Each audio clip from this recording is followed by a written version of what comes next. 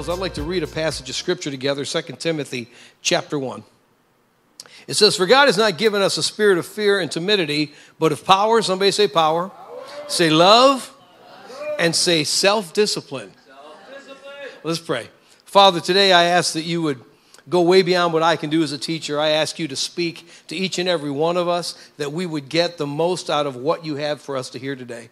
That when we leave, we would be different in the way that we think, in the way that we approach life, in the way that we view your scripture and truth. In Jesus' name we pray.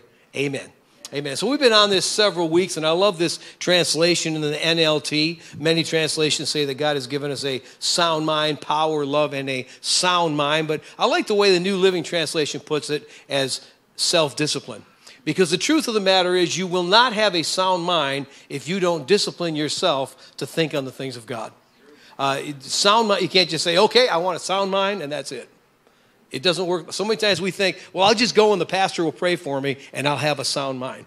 It can start there because it's a decision. I believe every decision affects our decisions from there forward. But the thing is, if someone was to pray for you, I could pray for Bob, my friend here, missionary, home to pick up his oldest son and take him back home to the rest of the family and Jessica and everybody. But I could pray over, say hi, stand up, Bob, say hi.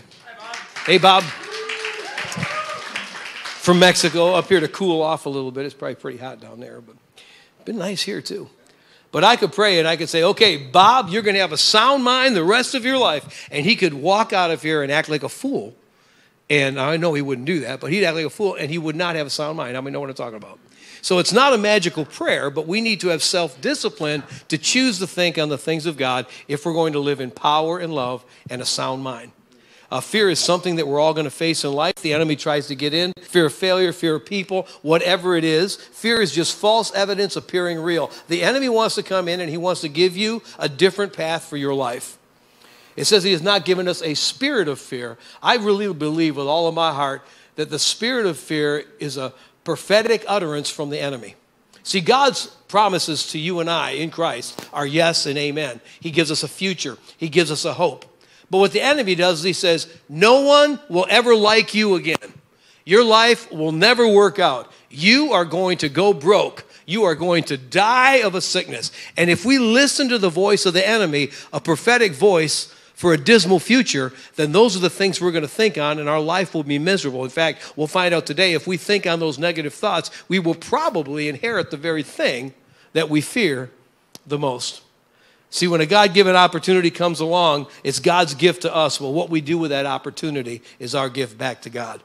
Hebrews 11:6, without faith, it's impossible to please him. For he who comes to God must believe that he is, and that he's a rewarder of those who diligently seek him. You've got to settle in your mind that if I make a decision to serve God, to live for God, I'm not talking about perfection, but make a decision to live by faith and make a decision to realize that God has nothing but good for me and that he's a rewarder when I live according to his principles, then I'm telling you right now that you are going to have a successful life in God. This morning I want to talk a little bit about the topic of worry. We need to refuse to worry. In fact, say this with me. Say, I refuse to worry.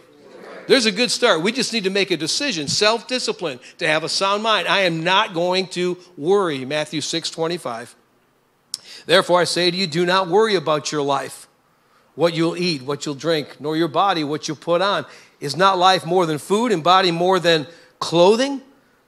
Have you ever been so consumed with the things of life that you can't stop thinking about them? How are the bills going to get paid? How am I ever going to have a successful future? Will I ever meet that special someone? Will so-and-so ever forgive me? Can I ever forgive myself? Will I ever buy the house of my dreams? Will I ever have that job that I long for? All of these things, and we'll worry, and we'll worry, and we'll worry, and we'll worry. In fact, I think most people believe worry is just something natural and normal, and that it's uncontrollable. But that couldn't be further from the truth. It's completely controllable. It's not normal. It's not natural. And you're called to live supernatural anyway. And so we need to think on the things of God and not live in worry and doubt. We need to really realize that worry is just another face of fear. Fear does not change our circumstance. In fact, fear and worry perpetuate the bad situation that you're in. All right? Galatians 5 and 6, I don't have time to turn there this morning, but if you take time to read it, you'll see that it talks about the fruits of the Spirit, and it talks about the works of the flesh. And then in chapter 6, Paul writes this. He says, God is not mocked. Whatever a man sows, that therefore shall he reap.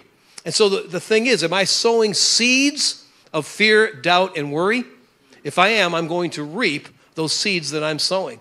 Am I allowing the enemy to plant those seeds of doubt? And then am I working that soil around those seeds? Or am I picking those out and planting the seed of the Word of God? Because if we live according to the Spirit, the Bible says we will reap the things of the Spirit. And so it's a decision. Say decision.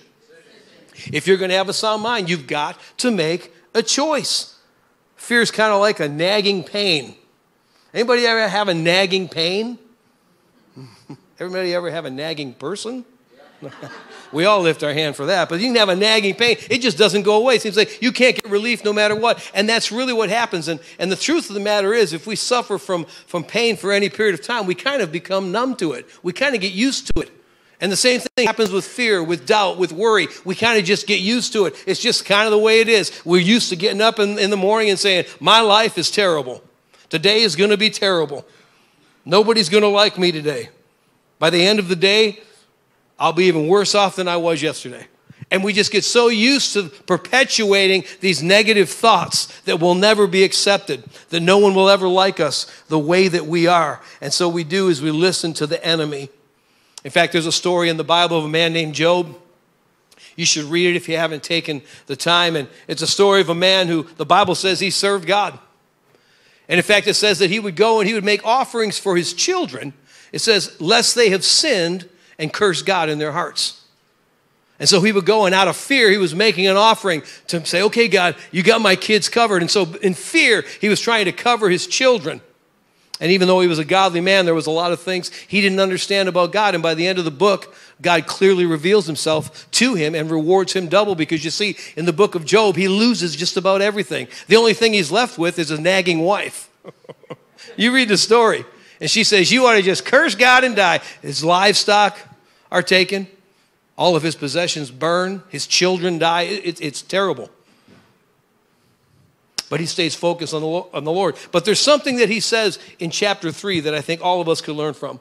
Chapter 3, verse 25, he says, for the thing which I greatly fear comes upon me, and that of which I'm afraid has come upon me. See, when we fear something, and that's all we think about, we are allowing the enemy to open a door for that very thing that we fear the most to come into our lives. We're inviting it in. We're giving the enemy permission to invade our lives. So you may be sitting here this morning and you say, well, how does worry get in my heart? Well, I'm glad you asked, because I'm going to answer it, all right? Romans chapter 10, verse 17. So then faith comes by hearing, and hearing by the word of God.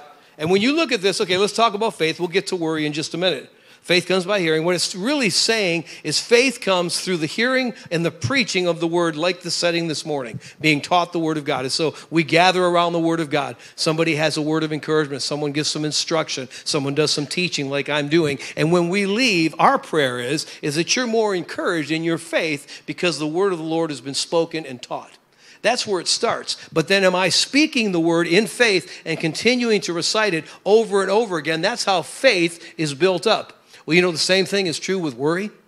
Matter of fact, we could read it this way. So then worry comes by hearing, and hearing by the word of the enemy. And so what we do is we hear what the enemy speaks. Maybe when we were a child, somebody spoke something that wasn't kind to us, or said, you'll never succeed in anything, or you can't do that, you'll never make money at that, or you're not good looking enough, or you're not wealthy enough. All these different things. Sometimes teachers have said things to us that are cruel. Sometimes parents have said things that are cruel. Sometimes other people say things to us that are cruel. And so it kind of stamps reject on our heart. And so the rest of our lives, we're trying to overcome that very thing that we're worried about, and that's all we think of. And so our life just becomes kind of stuck in that very thing that we're trying to escape. Joshua 1:8, it says, the book of the law shall not depart from your mouth, but you shall meditate on it day and night, that you may observe to do according to all that is written, for then you'll make your way prosperous and you'll have good success. We talked about Joshua just a couple of weeks ago in this very series, but there's a lot in this verse right here. He says, don't let this book of the law, the word of God, depart from your mouth. So what am I saying? What am I speaking over my life? But then he says you meditate on it day and night. And then it says you may observe to do. Somebody say do. There is no do, not. There's only do, right? You need to do it. You cannot only try. You need to do. And so we need to not only speak the word, we need to meditate on it, confess it over our situation, and then do what it says to do. So many times we miss one of these three things. We don't meditate on it. A lot of us never speak the word. But then we never act in obedience out of what the word tells us. It's like I said with baptism. Through the steps of obedience, you will inherit the promises of God. If the word says do this, and then you'll get this, then how many know we need to do what it says to do to get what it says we'll get? So many times, awful quiet in here. But see, that's how faith works. The Bible says that if I do this, I'll get this. God is a rewarder of those who what? Diligently seek him. And so we speak the word of God. We meditate on the word of God. It says, then our way will be made prosperous and we'll have good success. See, when we meditate and speak the word of the Lord, we have success. When we meditate on and confess the plan of the enemy over our lives, then we're going to have failure and we're going to have heartache. And so the choice is ours. Say choices. See, we can choose to have a sound mind. Are you one of those people that gets up and reads the news and you think, oh my gosh, what's going on in the world? How are we ever going to be normal? Is anybody sane? The answer is no, nobody's sane. If you're watching the news' perspective, there are no sane people left in the world. But how many know we can change that? Come on, somebody. We can change that by thinking on the word of God, by doing what it says to do. God is the answer. Let's talk about this word meditation a little bit. Again, self-discipline to get a sound mind. 2 Timothy 1:7, we opened with it. New Age religion says we need to empty our minds when we meditate. Empty our conscious thoughts. It's kind of like just everything that's, but just kind of go,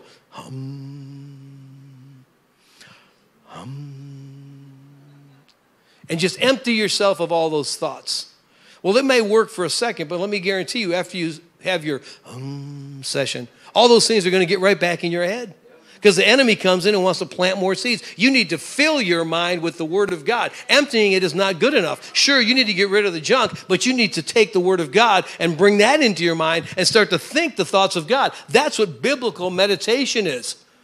So many Christians don't inherit the promises because we don't take time to meditate on the word of God. Oh, maybe we read this somewhere or read that somewhere. Or we say, well, you know, the Bible says this. It says God loves me. Well, sure, the Bible says God loves you. Maybe you sang that song, Jesus loves me, yes, I know. Or this I know, for the Bible tells me so. How many know that's a good place to start? But if you're not meditating on the word of God that give you a future and a hope, you're just going to not have success. You are going to have failure in your life. Emptying our minds. See, meditate means to ponder, to consider, to think, to roll it over and over and over again in your mind. And you just think on it. And so you think, well, God has not given us a spirit of fear, but of power and of love, self-disciplined mind. So, Lord, because you don't give me fear, I'm not going to think the thoughts of fear because I know that comes from the enemy. Therefore, I know I have power and your love that will never leave me or forsake me. I discipline myself to think on those things. Therefore, my way is made prosperous. That's biblical meditation. And we meditate and you read it in the morning and you think about it throughout the day and you meditate it and you speak it and you confess it over your life. Meditation is powerful really because what God is doing is he's allowing us to use the creative ability that he has given to us when we were made in his likeness. You think about it when God created everything that's ever been created. What does the Bible say? God what? Said. Somebody said it. God said, let there be light. See, it's the very creative nature of God that he's given us. We have the opportunity to speak life or speak death into our lives. No other created being has that ability except us because we're created in God's image. So am I speaking God's truth or am I entertaining the thoughts and the words and the mindsets and the influences of the enemy? So many times we think that we can take control of our lives and our circumstances by worrying about them. I remember my mother used to be like this. She's a whole lot better now, but she used to be worried about it. And she said it in a caring way. She would say, oh, well, I'm just worried about you. Anybody ever think so? Listen, worrying about your situation doesn't help it. And what we're really doing is we're saying, God, you can't get this. You can't take care of it. Therefore, I'm going to worry. And what we're doing is we're putting ourselves in the position of God. by worrying about it, by taking our own control of it. We're saying, God, you can't get this, so I'm going to worry instead, or I'm going to go do this. I know your word says this, but I'm going to do this instead because I know better than you. Oh, we wouldn't consciously think that, but that's what we're doing when we live in a way that is contrary to the word of God. We're saying we know better than God. Can you imagine? We've been given God's word. We've been given his spirit. But when we see something that doesn't line up with the word of God in our lives, we say, well, I know your word says this, but I'm just going to take control of it myself because I know better. You think about how many times we do that, and really we just worry and we never get over the same old thing over and over and over again. Philippians 1:28, I love this in the Amplified Bible. It says, and in no way be alarmed or intimidated in anything by your opponents, for such consistency and fearlessness on your part is a clear sign, a proof, and a seal for them of their impending destruction, but a clear sign for you of deliverance and salvation, and that too from God. Boy, that just says a lot. Leave that up there for a moment. So he says, don't be intimidated in anything by your opponents, but be consistent, be fearless. That's your part. Say my part. Say on our part. It says it's a clear sign, a proof, and a seal to what? Our enemies of their impending destruction. It's like saying, okay, devil, I've read the end of the book. I win, you lose. And so he's saying, look, when we stand, when we encourage ourselves on the word of God, when we are not intimidated, when we're consistent in the confession of our mouth, when we're consistent in what we believe, when we face opposition fearlessly, it is a clear sign and proof to our enemies that God is what? Going to deliver us, and he's going to save us because God's got our back every single time. So the question this morning is, what do you think in the midst of challenges? What's the very first thing that pops into your head? Are you intimidated? Are you fearful? Do you fall into complaining because you're kind of used to doing it that way? Oh, nothing ever works out for me, doggone it. If I just had it made over there like so-and-so. You notice we always think it's better. What do they say? They say the grass is greener on the other side. Don't they say that? You notice you look at your neighbor's lawn. You say, man, if my lawn just looked as green as theirs. And then you get over there and they got bald spots and they got weeds just like you do. Why don't you work on your own weeds and worry about getting a green lawn and stop looking at somebody else's green lawn? See, that's what we do with life. We say, boy, if I just had it like them. Oh, so-and-so, they were born with a silver spoon in their mouth. Listen, that is very rarely true, if ever, that people are born with a silver spoon. And even if they are born with a silver spoon in their mouth, they still got to keep that spoon going. Come on, somebody. You got to be faithful with the things that you have. Listen, if you're not faithful with the things that you have, you'll never get the things you want to get. And God has so much more to give to us than we can possibly imagine. Ephesians 3:20, I love it. It says that God is able to do what? Exceedingly abundantly above all that we ask or think or imagine, according to the power of God that works in us. Do you really believe that God can do better than you think? Do you really believe that God can do greater than you think? So many times we think, man, this thing I'm facing is just so big. It's kind of like a Goliath in our lives. But how many know God is the God that helps us to defeat our Goliaths, just like he did David? Our attitude that we face negative situations with determines the outcome. The attitude that we face a negative situation with determines the kind of outcome that we can have. Again, David's attitude, you think about King David, not only with Goliath, we'll get there in a minute, but his whole life he faced negativity. Those who were closest to him turned on him, tried to kill him. You think about King Saul, the first king of, I almost said Egypt. It's actually Israel. First king of Israel was Saul. And so he embraced David after he defeated Goliath and even called him son. But then as soon as David was anointed to be the next king and Saul's kingdom was being taken away from him, the Bible says that Saul tried to pin him against the wall with a javelin. He was constantly after him. In fact, if it wasn't for Jonathan, Saul's biological son, helping to deliver David, Saul probably would have killed him. He was after him. Can you imagine? David grew up, we talked about last week, how David was the one that was left out, the one that was always kind of the odd bird out we were talking about last week. And so he goes and he kills Goliath, and Saul embraces him as a son. Can you imagine that father that David always wanted, because it looks like Jesse kind of just forgot about David. He embraced all the other sons, but forgot about David. And now Saul is embracing him as a very son, And then he turns on him and tries to kill him. Can you imagine the opposition that David faced? If that wasn't bad enough, his own family, his son Absalom tries to take a kingdom from him and tries to kill him. I mean, no, that's not good when your relatives want to kill you. All right? Come on. Some of you are thinking, I'd like to kill my relatives right now. Okay, don't be thinking that. You're in church. You can't think that way. But you think about his strength, his courage, his tenacity. You read about it. He wrote so many of the Psalms. And so many of those Psalms were written when he was facing opposition like we just talked about. But he meditated on the Word of God, and he didn't let worry overtake him. Oh, he confessed the worry. That's what I love about Psalms. He'll say, well, I'm feeling fearful. I'm feeling this. I'm feeling that. I'm down and out. He even talks to himself. I mean, no, sometimes it's good to talk to yourself if you say the right things. Psalm 42, 43, and 44, he continually says this, why are you cast down, O my soul? Why are you cast down? Think about God. Remember God. And so he would do and say, why am I feeling depressed? I'm going to think about the things of God. How many know we can all feel depressed once in a while? We can all have negative thoughts once in a while. But what do I do with those negative thoughts? Am I meditating on them, or am I combating those with the Word of God? And that's what you see David do time and time and time again as our example. And now he gives his Psalms as an arsenal for us to use against the enemy. We're so familiar with David and Goliath, and I love David's attitude when he comes. His brothers are part of the army, and they don't make very good soldiers because they're all just standing around doing nothing. Goliath comes out day and night, and he taunts them, and nobody has the courage to go and face Goliath.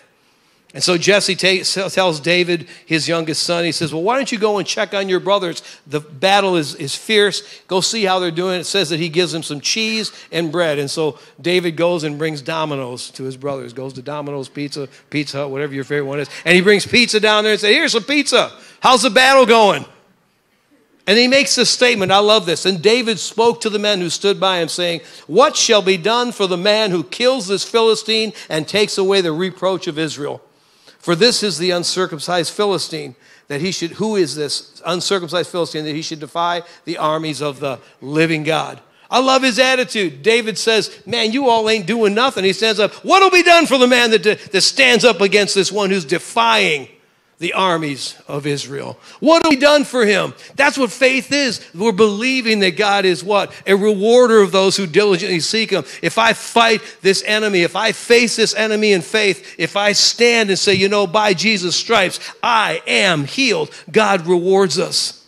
That God is able to give us more abundantly than we can possibly imagine. That he meets our needs according to his riches and glory through Christ Jesus.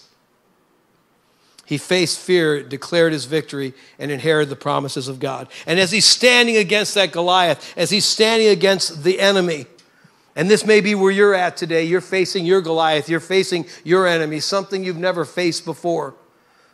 Verse 44, he says, the Philistine said to David, come to me and I will give your flesh to the birds of the air and the beasts of the field. See, that's what the enemy wants you to believe, that your life is over, that you are heading for destruction. No matter what you're facing, that's ultimately what the enemy is trying to say. Your life is going to end miserably. He does the same thing to each and every one of us. Verse 45, then David said to the Philistine, you come to me with a sword and a spear and with a javelin, but I come to you in the name of the Lord of hosts, the God of the armies of Israel, whom you have defiled. I love his attitude. He says, you come at me with your weapons of war, but I come at you in the name of the Lord. Listen, you've got to be fully convinced that the name of the Lord, that the word of the Lord is stronger than whatever it is that you're facing. Whatever the enemy is trying to throw at you right now in your life, you've got to believe that God's word is stronger. That's what faith is, taking God at his word and standing. Ephesians chapter 6, it says, do all you can to stand, and then stand therefore. We need to just stand. Because the truth is, God has your back. See, David didn't back down. He didn't give in to fear. He stuck with it.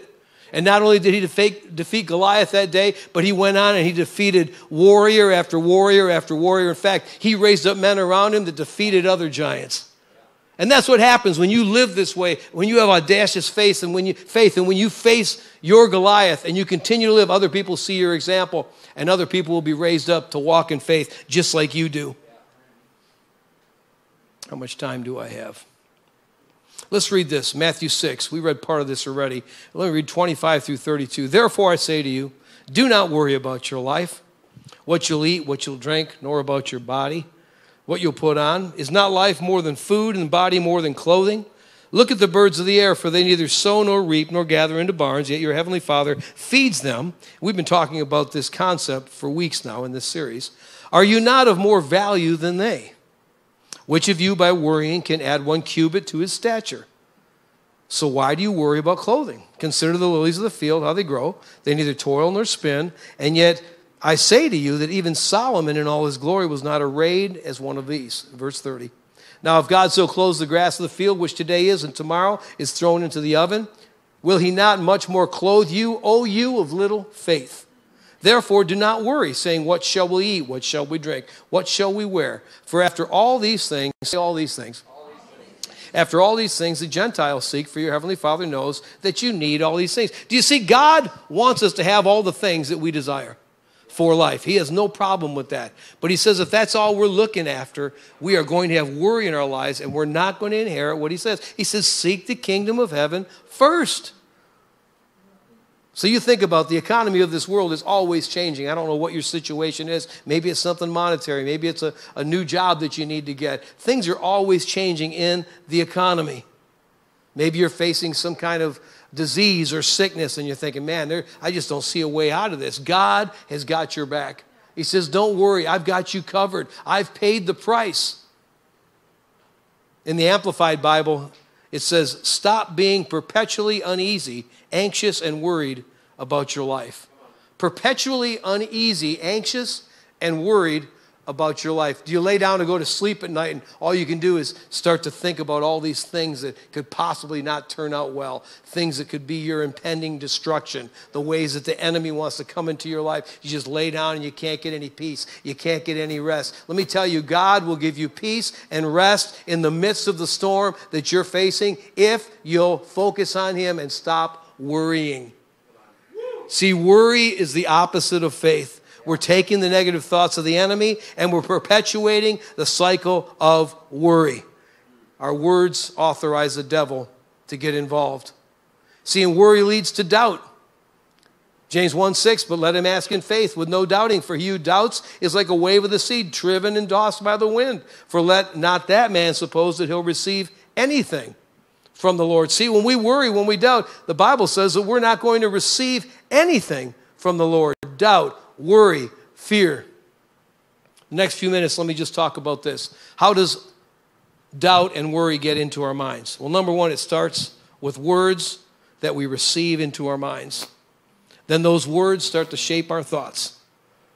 Then our thoughts lead to how we feel. Our feelings cause us to take action.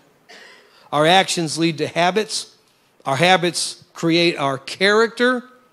Our character takes us to our destination. Do you realize that the habits that you've embraced in your life are getting you exactly what you have today? So the question is, am I going to change my habits? Am I going to allow the Word of God to be the thing that I think on in the midst of the storm that I'm facing? Or am I going to fall back into worry and doubt just like I always have? Listen, you'll never see clarity and have the promises that God has for you if you allow yourself to fall into the same old habits that you've had for years and years. Somebody said this, that your success is found in your day-to-day routine. It's not just what we do once in a while. It's what you do every day. Do I get up in the morning? Do I read the Word of God? Do I have a quiet time when I can? And I realize your schedule may be different. Maybe you need to do it in the evening, but you can at least read a couple of verses before you start your day. Am I meditating on God's Word? Am I choosing to not think on the words of the enemy? Am I choosing to think and meditate and confess the Word of God over my life? Listen, those are choices. Somebody say choices that we have to make. If you're going to have a sound mind, you have got to discipline your thought life. And the Word of God will help you to discipline your thought life so that you can have good habits that create good character that take you to the destination that God has for you. I love that testimony. Sid, are you in here? Sydney, are you still in here? Probably in the back there. No? Sydney was singing. She shared that word right before we started, how she'll get a word here at church and then she'll practically get out in the parking lot and she forgets it all. How many can identify with that? Isn't that? I mean, that's how it is so many times. But see, we need to continue to plug away. And so many times what we'll say is, oh boy, I guess it's never going to change. I'm always going to be this way. It's just kind of the way I am. Stop thinking that way. Stop entertaining the thoughts of the enemy. You say, nope, I'm not thinking that way anymore. That's the old me. The Bible says that in Christ Jesus, old things pass away. All things, somebody say all things, become new. Don't let those old habits perpetuate. Don't allow yourself to fall back into the same old pattern that you've always lived in. The truth is, to overcome doubt, the things of the Spirit have got to be more real to us than even those things that we see with our eyes. Psalm 14:1, it says this, the fool has said in his heart, there is no God. Listen, when we worry, when we doubt, when we don't embrace the Word of God as truth, we are thinking like a fool. How many want to think like a fool? Anybody want to be a fool? See, we think like fools. When we think there's no God. See, the truth is, when we're worrying, when we're doubting, we are not taking God at His word. So we're saying, God, you can't handle this. And the Bible says when we say there's no God, that we're a fool. So we need to believe that God is and that He's what? A rewarder of those who diligently seek Him. I'm going to have the worship team come on back up here. For just a moment, I'd like to lead us in another song for a minute. After we sing this song, we'll have the altars open for prayer. If you need prayer, I recommend you get it.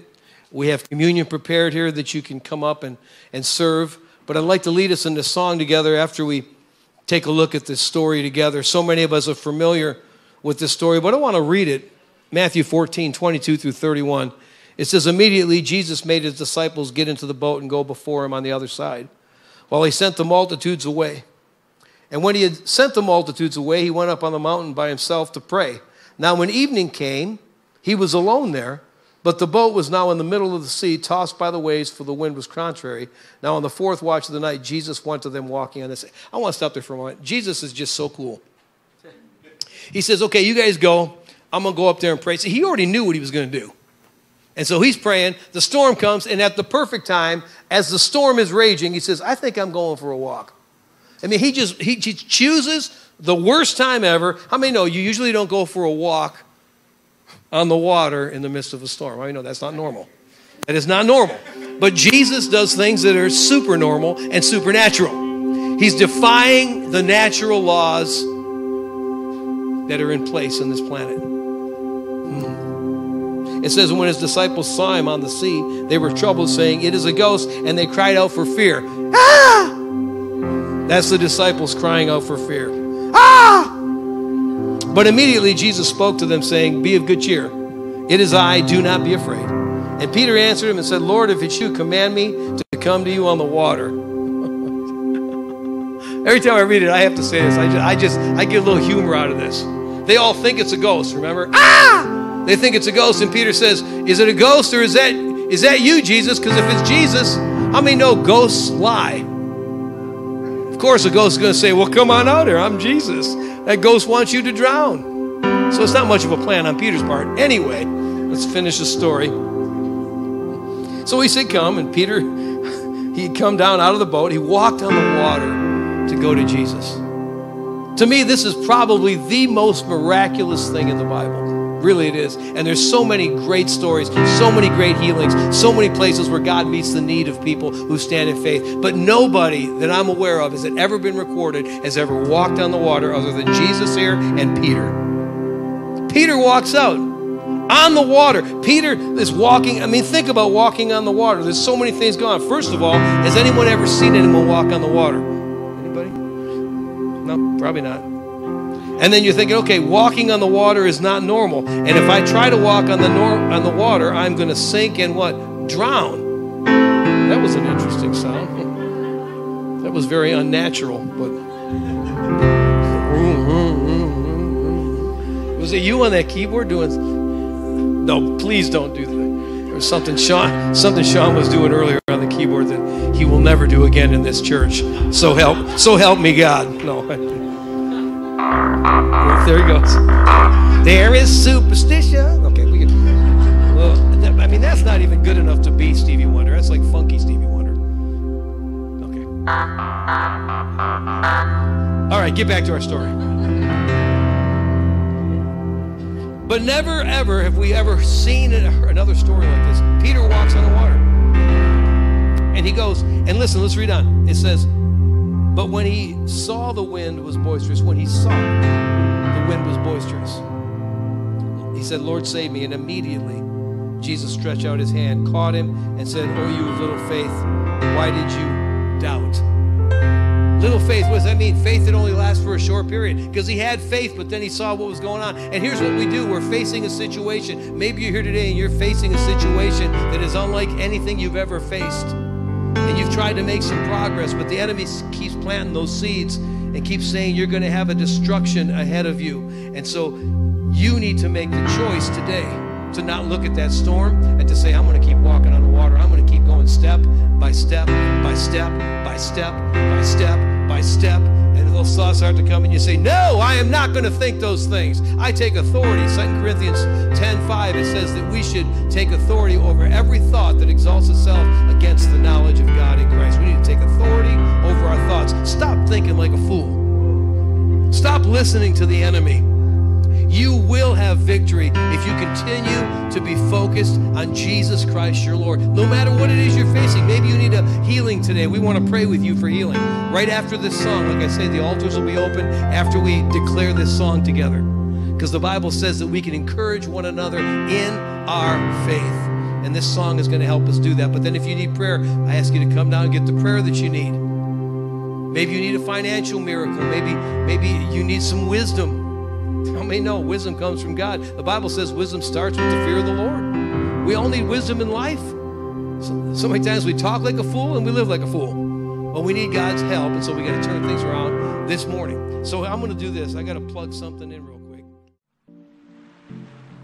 We're so glad you stopped by the website today. We pray the teaching you just listened to impacts you in a way that helps you on your spiritual journey. Please take time to check out the rest of the website. It is full of information about our church, as well as resources to help you in your walk with Christ. If you have not already attended one of our worship services, we hope you make time to visit us in the near future. Everything we do here is designed with you in mind. The Bible says your real life is found in a personal relationship with Jesus Christ. All of our activities point to one thing, our mission statement: real people living real life with a real God who has the answers.